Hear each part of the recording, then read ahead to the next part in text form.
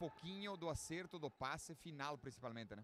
E aí vem, olha o Gabriel agora na tentativa, rola atrás pra Cupincha, pra cima do Tevez, ele rola atrás, chegou pro Joaquim na individual, na canhotinha do Joaquim, toca atrás, com o Cupincha, atravessa o jogo, chegou pra o Toni que é na habilidade, na vontade, na garra, no chutaço, olha aí, voltou pro Gabriel! Gol!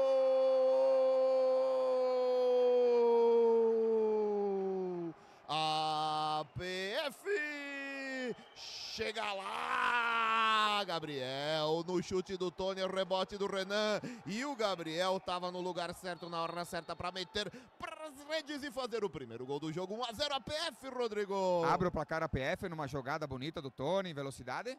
Olha o Quando Toni vem de novo, APF deixou pro novamente. Joaquim e a bola vai para fora, conclua, Rodrigo. E daí você foi cirúrgico no teu comentário. Da equipe da PF, tentando de tudo que é jeito agudo, é 1-0, o gol dele, Gabriel com a 16, mais uma vez para Tevez, marcação do Cupincha, volta atrás, atravessa o jogo para Hugo, chega no fundo para tapejar, a marcação firme na hora certa do baiano, tira de lá o Toni, pode ser agora, bela jogada agora, Toni,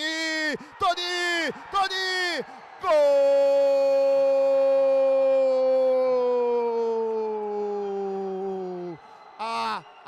APF! Chega lá! Toni é o nome do gol, Toni é o nome da emoção, 2-0 no placar, Rodrigo!